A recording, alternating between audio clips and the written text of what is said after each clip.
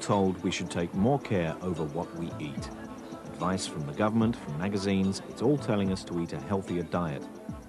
But to decide what we should eat and how it affects our bodies, we have to understand what happens to food after we've eaten it. Digestion.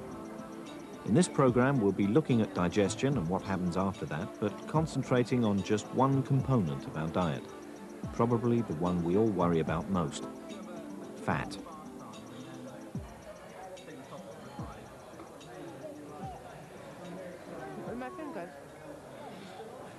This is fat, human fat.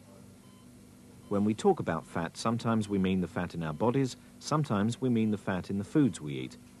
By the end of this program, you'll understand how one becomes the other. But these days, even the mention of fat seems to worry people. This young woman is not fat, but she's so unhappy about the amount of fat stored by her body that she's having it surgically removed, an operation called liposuction. A thin needle is introduced under the skin and the fatty tissue is sucked out.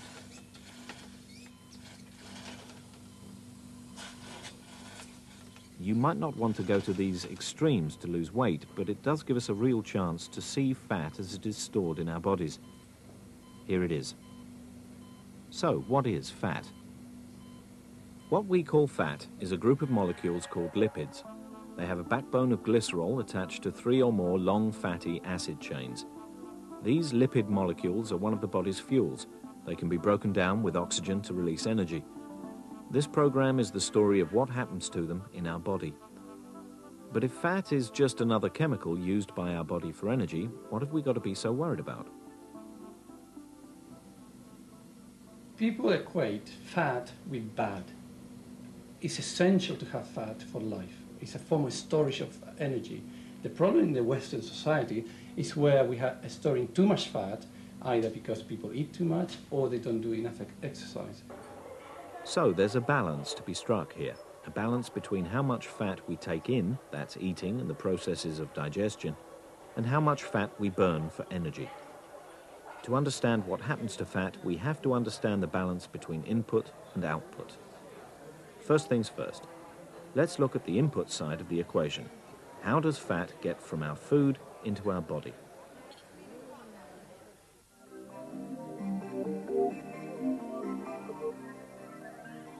Obviously, the place to start is the mouth. Chewing, the first important part of the digestive process, cutting and slicing the food into smaller pieces.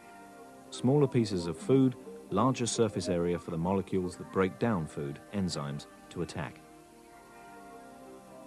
When you swallow, your chewed up food heads south down the esophagus, the pipe leading to the stomach. But food isn't just falling down the esophagus, it's being pushed. The esophagus, like all the tubes of the guts or gastrointestinal tract, is lined with muscle. Waves of muscular contraction, called peristalsis, force food down the tube. At the bottom of the esophagus, the stomach. This stomach is empty. Normally it would contain a soupy mixture of gastric juices and broken up food. The stomach is important for breaking down protein molecules, but nothing much happens to fat here.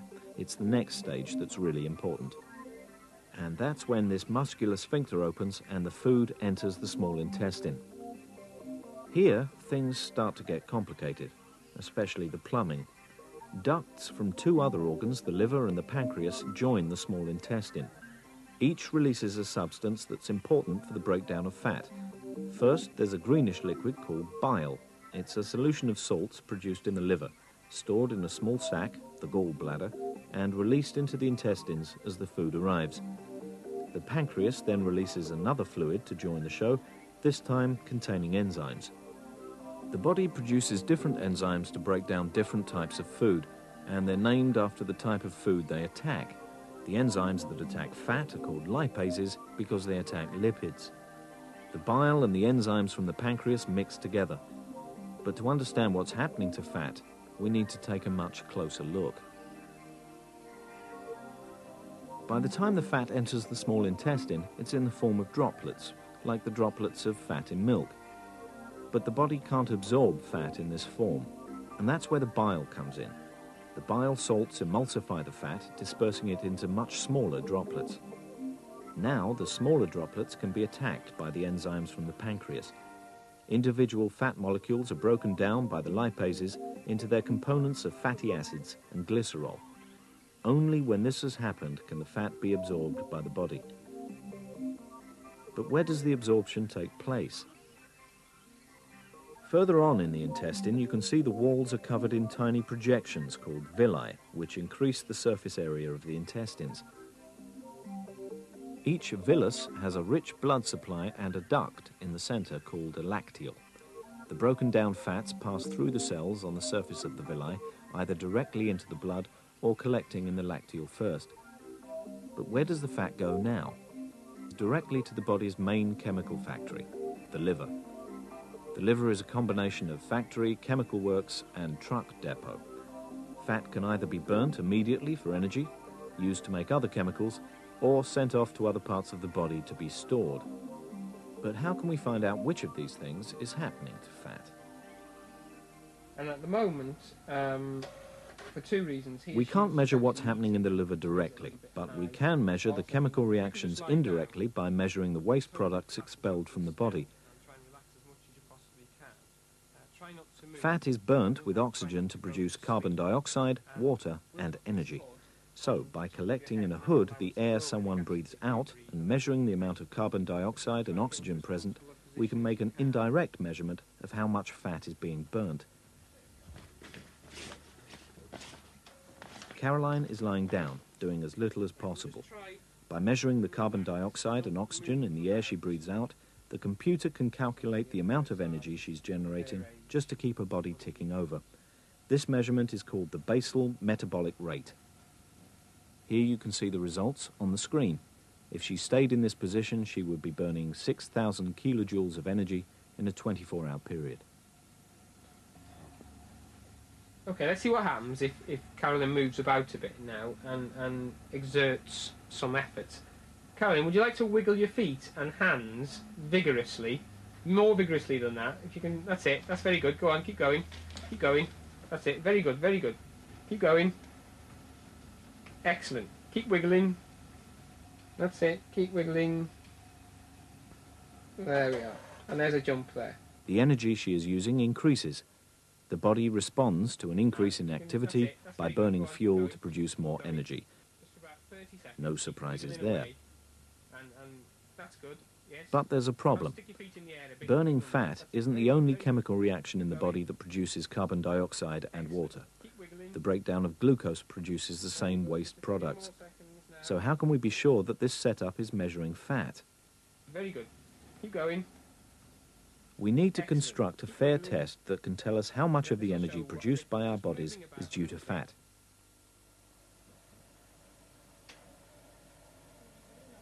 The first thing we need to do is isolate our experimental subjects from the outside world.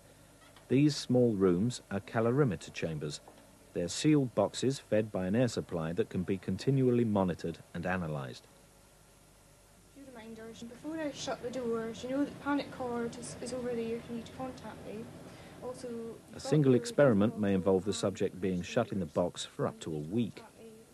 It may not be real life, but it's a better test because at least you can sit, get up, walk around, eat and sleep while still being measured.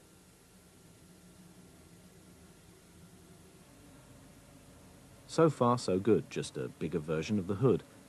The scientist measures the outputs of the body's chemical reactions by recording the concentration of gases in the chamber at different times, how much oxygen is consumed,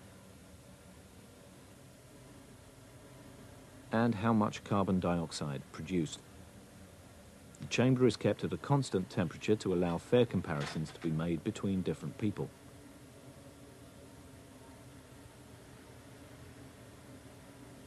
That takes care of the outputs of the body's chemical reactions, but the scientist needs to be able to control the inputs, the raw material that goes into the body, food. The meals given to the experimental subjects are specially prepared. The scientists know exactly how much fat and carbohydrate they contain. The amounts can be varied. Some people are fed high-fat foods, others low-fat, but care is taken to make sure that all taste the same so the subjects don't know what they're eating. Okay, yes, that's your luncheon. Remember and fill in the questionnaire 15 minutes after you've eaten. Okay. So, in the calorimeter, the scientists control what goes into the body and measure what comes out. But there's another factor that can also be measured in the calorimeter. The subjects can be put on different exercise regimes.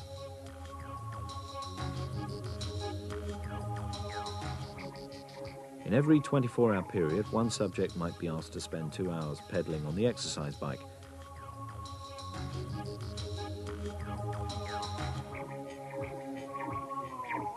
This can then be compared with another subject who's fed the same diet but takes less exercise, or perhaps none at all. Using the calorimeter chambers, we can construct a fair test of which elements in our diet are used to produce energy. But we're particularly interested in fat, so what can the results of experiments like these tell us? Our bodies are continually balancing the food we take in with the amount of energy we need. The body can burn either carbohydrate or fat for energy, but it can't store them equally well.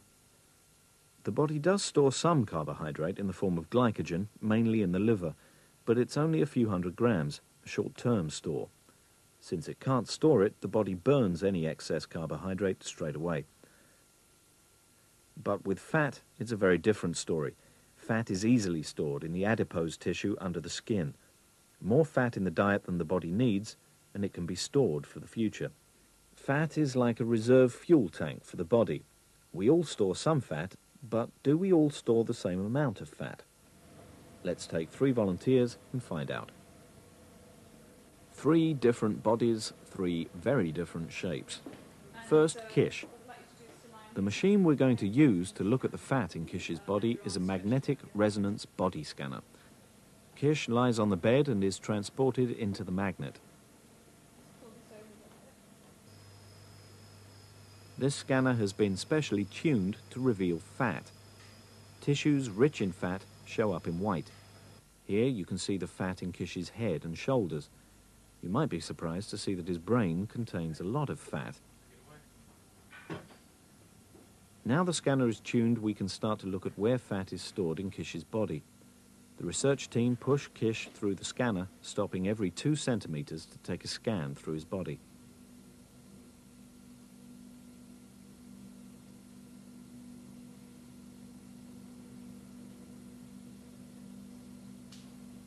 Having completed over 80 individual scans, we can look at the distribution of fat from one end of Kish's body to the other.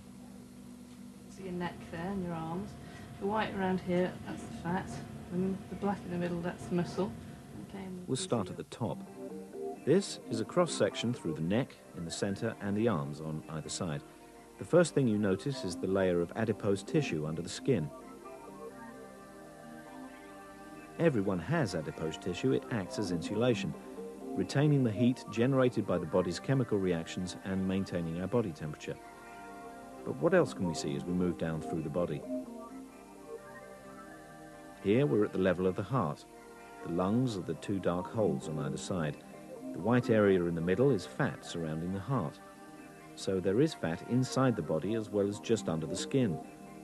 Moving further down, here's the liver showing up in grey.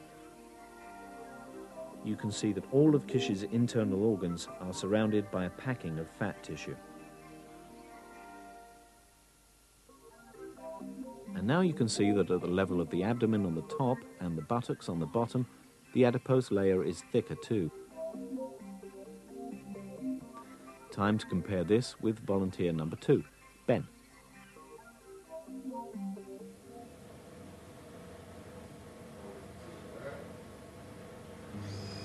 Ben is obviously thinner than Kish, so you might expect less fat, but will it be in the same places? Again, he's scanned every 2 centimeters.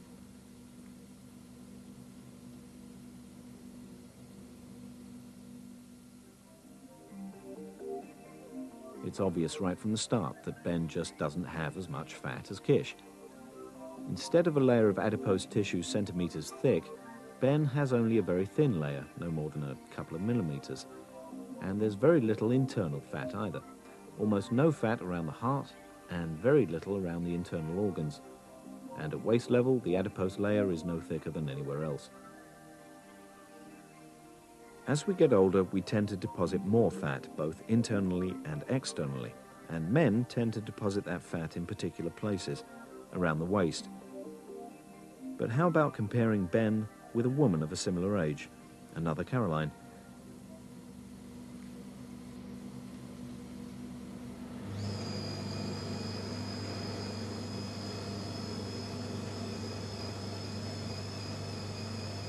Yeah, white here, the high signal. Caroline's neck and arms look pretty similar to Ben's. Maybe a slightly thicker layer of adipose tissue, but that's what you would expect. Women are better insulated than men. They tend to have a thicker layer of fat spread more evenly across the body. Obviously, her breasts contain fatty tissue, but like Ben, Caroline has very little fat around her internal organs or her abdomen. Around her hips, the adipose tissue is slightly thicker. But we've only looked at 3 individuals. Is there any pattern to the differences between where people lay down fat?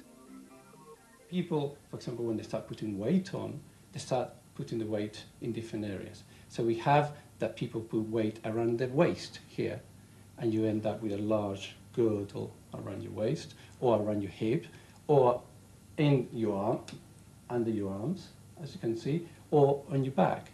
And there's a certain area, so you end up like an overcoat of fat that gets bigger and bigger and bigger. And it's interesting that in men, you tend to get that all the fat gets around the waist, and in women it's more prominent around the hip.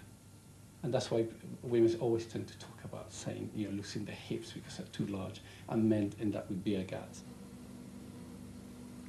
We can take the individual scans of fat from our 3 volunteers and build up 3-dimensional images of their bodies. We can then slice through these 3D images to look at the fat distribution from any angle. It's as if all the other body tissues, muscle, bone, intestines, have been scooped out.